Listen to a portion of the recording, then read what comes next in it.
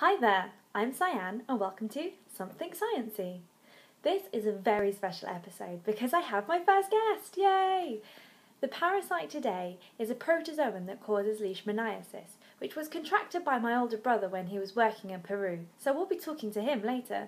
But just to warn you, there are some real-life images of parasitic infection. There are over 20 species of Leishmania, and these all cause Leishmaniasis.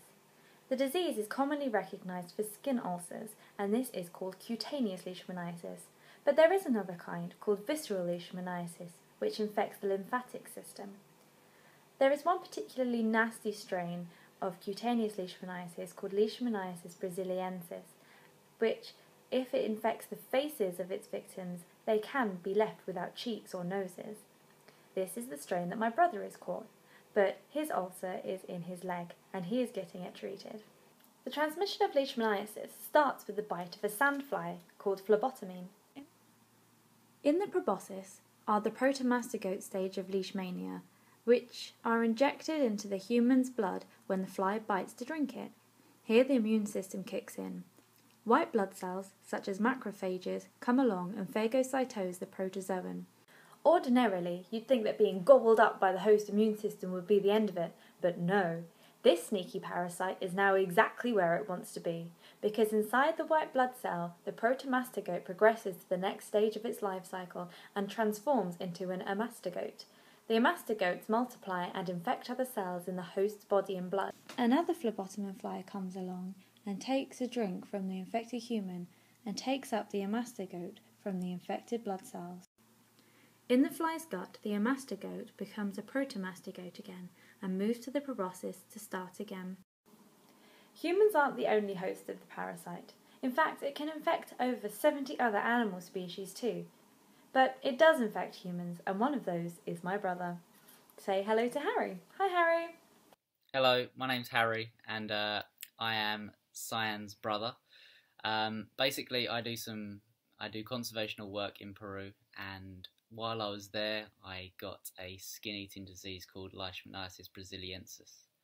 What are the symptoms that you got from your Leishmaniasis? So what happened was it came up as a little red bump, then the scab came up a few days later, then when I was in the shower, the scab fell off, and underneath was kind of a yellowy, custardy kind of mess. And how did you get it treated?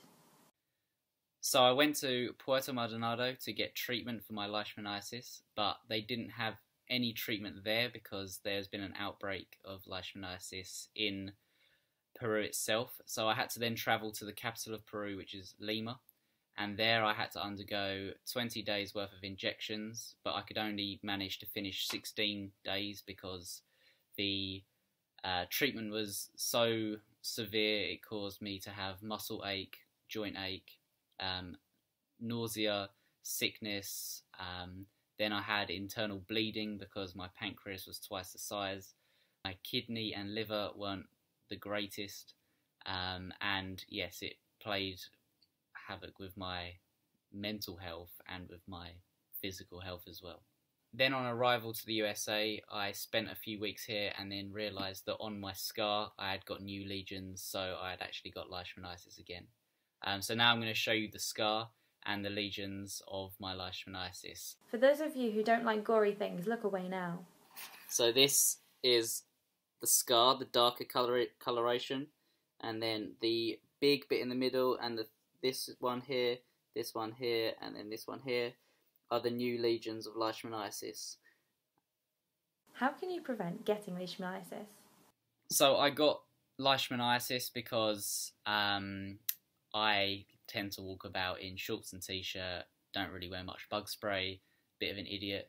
The ways that I can prevent this is if I was to wear bug spray, if I was to wear long sleeves and long trouser bottoms, and just to be careful walking about at night, because these sandflies come out at night and that's when they start to bite you. Hey, I hope you enjoyed that. I'd like to say a really big thank you to Harry for coming on my show, so thank you, Harry. Please subscribe because next time we're going to be continuing on the theme of having parasites that are transmitted by insects. If you have any comments or questions, please write them in the comment box below, or you can tweet me at ask_Cyan and I'll be happy to answer any questions about science as well. Well, you've come for the science, now stay for the song. Here's a song about Leishmaniasis. Leishmaniasis, I heard about you, but you're not very nice, so fly away. I looked you up, I wrote this song about you, and now I know just what to say. Phlebotomin flies, don't you dare bite. Protomastigotes, I'll put up a fight. La la la la la, Leishmaniasis. La la la la la, Leishmaniasis. La la la la la, Leishmaniasis. La la la la la la. Down in Peru, you infected my brother. He doesn't really appreciate it, neither do I. And from his blood, you'll likely infect another. You'll make them ill too, you'll put a hole in their thigh. Protomastigote engulfed by his phagocyte. A mastigote will put up a fight. La la la la la, Leishmaniasis. La la la la la, Leishmaniasis. La la la la la, Leishmaniasis. La la la la la la.